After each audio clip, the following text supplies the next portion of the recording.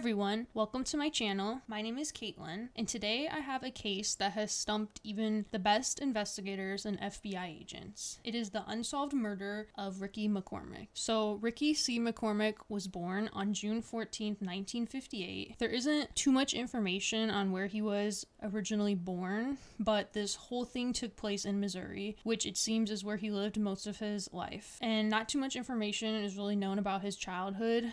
But what we do know is he didn't have the easiest life growing up, and it's said that his family always knew he was different, and he was thought to have some kind of mental disability or illness. So Ricky always seemed to stand out and be a little bit different than everybody else. He was known to display unusual behavior and to make up tall tales. His mom, her name is Frankie, she described him as the R word. His own mom described him as that. His cousin Charles, who was like a brother to him most of his life, said that Ricky would often talk like he was in another world. As a child, he would spend so much time alone at recess that his school administrators would call his mom and ask if anything was wrong. So Ricky's aunt, her name is Gloria, said that when Ricky was younger, he went to see a psychiatrist, and the psychiatrist said that Ricky had a brick wall up in his mind and he refused to break it. He also said that Ricky didn't like living poor and he had a very active imagination. Ricky and his aunt seemed to be very close, and he often confided in her.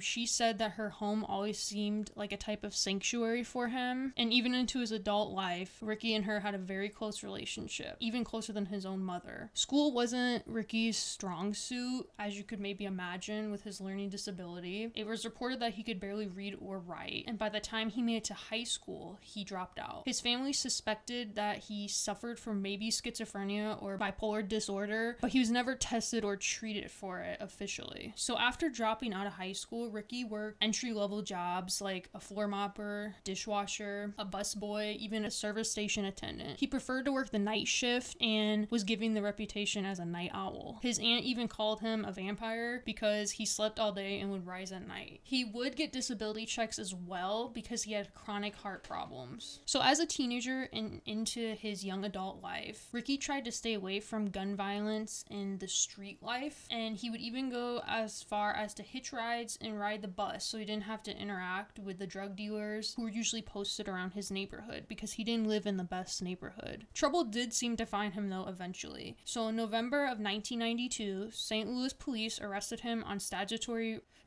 for having fathered 2 children with a young girl who was less than 14 years old. He was 34 at the time. It was reported in court files that he had been having sexual relations with her since she was 11. Her identity is protected, but Ricky's mom and aunt said that he called her by the nickname Pretty Baby, which is very eerie considering how young she was. And while he was on trial, the public defender said that he had reasonable cause to believe that Ricky was suffering from a mental disease or defect, and the judge did order a mental exam. The psychiatrist who was assigned was named Dr. Michael Armour, and he evaluated Ricky at what was known as the former St. Louis State Hospital. Now, his report wasn't officially released to the public, but Ricky was found deemed fit to do his trial, and Ricky did end up pleading guilty for the crime, and he would only spend 13 months behind bars. Ricky's next and final job once he was out was reportedly working as a gas station attendant at a local Amoco gas station in St. Louis. The gas station he worked at had a very violent past. The previous owner of the gas station, Fawaz Hamda, he killed his neighbor with a butcher knife in his front yard during an argument. And the new owner, who was also Ricky's boss at the time, his name was Baha, also had a violent streak. Shortly after Baha originally moved to St. Louis in 1997, police witnessed him do a drive-by shooting of a man. The man did escape unharmed, and Baha was never prosecuted for the crime. 9 months later, though, Baha was visiting his older brother and got into an argument and opened fire on him across the street. His brother was wounded in the abdomen, but nothing is said if he pressed charges against Baha, which I'm assuming he didn't. And later that same month, though, Baha was arrested on a felony charge for second-degree assault. He allegedly beat a homeless man with a rusty hammer and threatened to kill him unless he got off the gas station property. Now, Baha told the police that, "I just figured I'd take care of this myself." himself. 2 weeks before the case was supposed to go to court, the victim was mysteriously gunned down and killed just blocks away from the gas station. The assault charges died that night with the victim, and his murder still remains unsolved today. A confidential informant, though, did tell the police that the victim was killed at the hands of Baja. There are also years of police reports and witness statements stating that Baja had violent episodes. So it was alleged that Baja would frequently have Ricky partake in illegal side hustles for money, and it is known that Ricky would often travel to Orlando, Florida,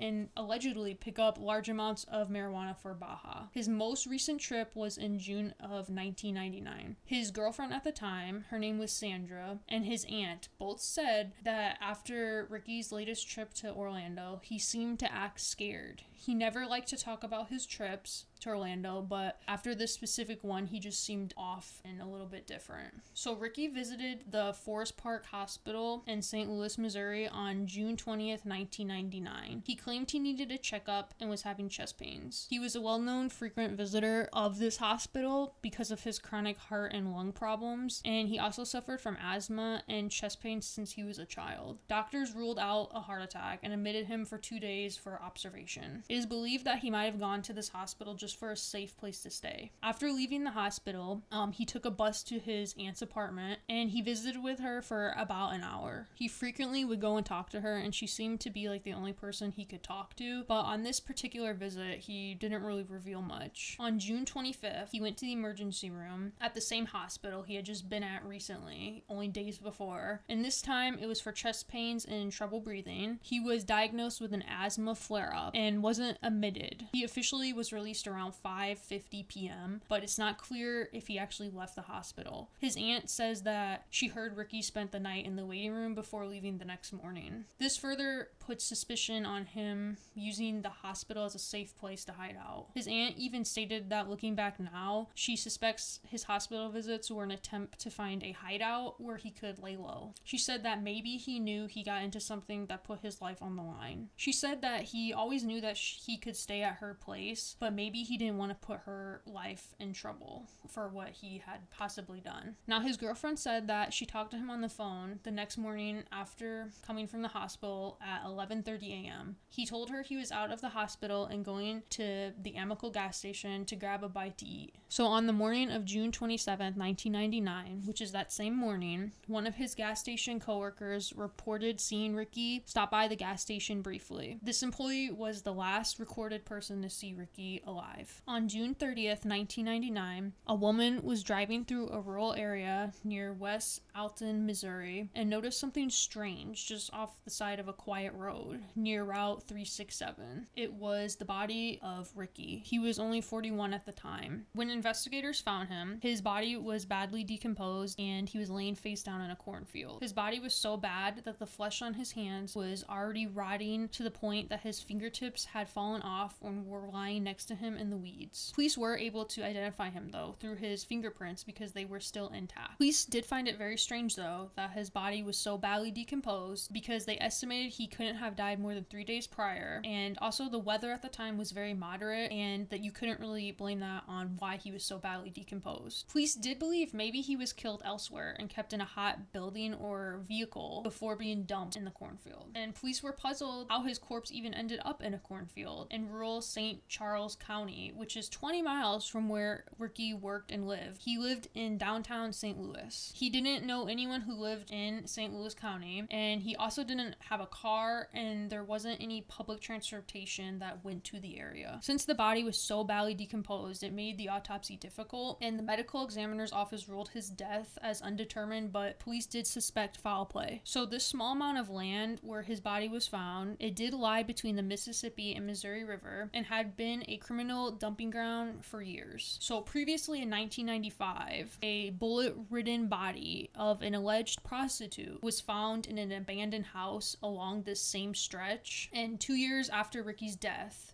state road crews were mowing the grass just 300 yards from where his body was found, and 2 bodies of nude women were found. Now, when detectives searched Ricky's pockets to look for belongings on his body, they did find 2 pages of handwritten, encrypted, coded notes. And the notes were kept a secret and not made known to the public for 12 years. In March of 2011, FBI official Dan Olson, who is the chief of the Bureau's Cryptanalysis and Racketeering Records Unit, or CRRU, in Quantico, Virginia, disclosed to the public for the very first time the existence of the notes. The FBI this whole time had been unable to decipher the notes and did release them to the public in hopes that someone out there would be able to help. The notes had stumped the world's best code breakers. Now, the notes actually ranked third on the CRRU's list of top unsolved cases. The Zodiac Killer's letters are ranked just above these. It said the FBI codebreakers typically unlock the meaning of ciphers they receive in a matter of hours, but the notes found on Ricky have been puzzling Dan Olson and the unit for over a decade. This is the same unit that broke the codes of the Nazi spies during World War II.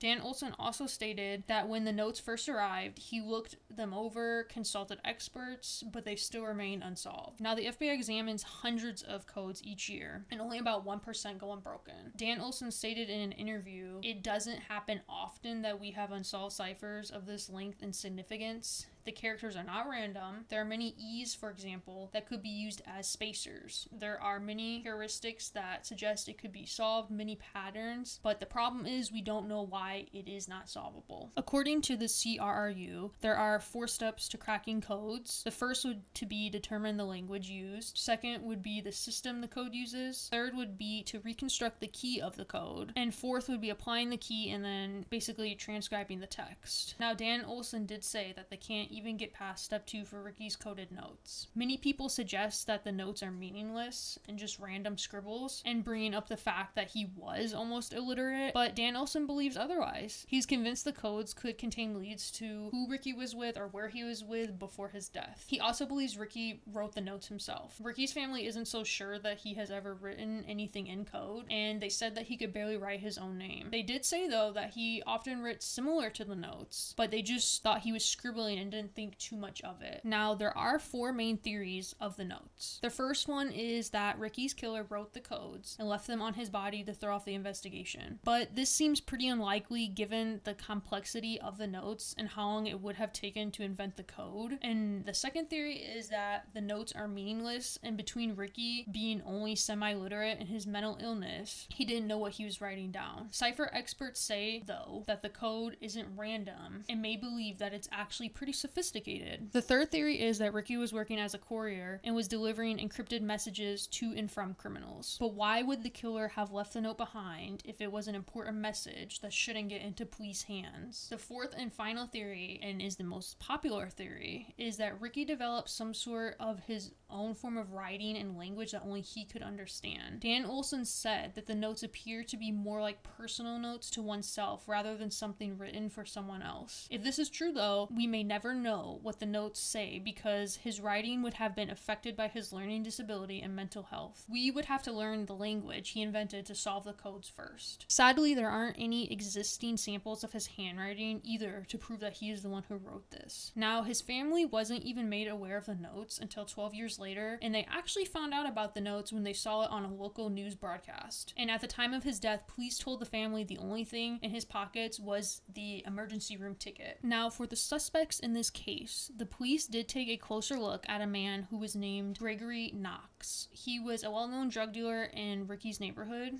and he was already suspected for 4 other homicides in the area, including at least 2 murder-for-hire schemes, and police believed he may have been responsible for Ricky's death. A police informant allegedly overheard Gregory saying that he murdered a local gas station attendant, but police couldn't find enough evidence to tie him to the murder. The next suspect is Ricky's boss, Baja. When Ricky was in Orlando last before his death, there are actually phone records that show he did make several calls, and at least one call to the Amoco gas station he worked at, who Baja was the boss at. And his girlfriend also reported to the police after his death that Ricky would accept offers to pick up and deliver packages of marijuana for money, and had made trips to Florida before on several occasions for Baja. So she was confirming this to be true. She said that Ricky told her that he was holding the packages of marijuana for Baja, and that she thinks that on his last trip to Orlando, though, he might have done something wrong that made Baha mad. She did tell police that if anyone was going to hurt Ricky, it would probably be Baha. Yet again though, police couldn't find enough evidence to tie him to the murder. There are many mysteries about this case that are still unsolved today. Like, how did his body end up so far from home? How did he end up there? How was he killed? And most importantly, where did these mysterious notes come from? Today, Ricky's final resting place is in Laurel Hill Memorial Gardens. There is no headstone marking his grave, and from what I've read, there was no sign that anyone has ever visited his plot. The FBI and police are still no closer today in figuring out the mystery of his death or the notes. Despite releasing the notes to the public, they are still unsolved, and they have not received a reliable lead yet that would help them solve this case. Now, if you do have any information or any knowledge of Ricky's murder, you can contact the St. Charles County Police Department at 636-942-3002, and I will have that linked below. This is all the information I have for you guys today on this case, and I hope that you join me in my next video. Thank you so much for watching. Please stay safe and always be aware of your surroundings. Bye.